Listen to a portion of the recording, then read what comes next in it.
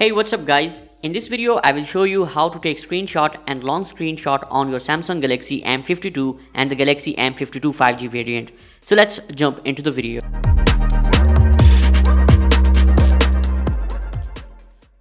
So this is the device. To take screenshot, you need to place your finger on the volume down button and thumb on the power button. And then you need to give them quick press together. Like this. It's really simple and very easy. You don't need to hold the buttons, just give quick press and leave. Now I will show you how to take long screenshot. For that, let's open the Play Store. And now repeat the first method. Then you will see this arrow at bottom. You just need to tap it and phone will start taking long screenshot.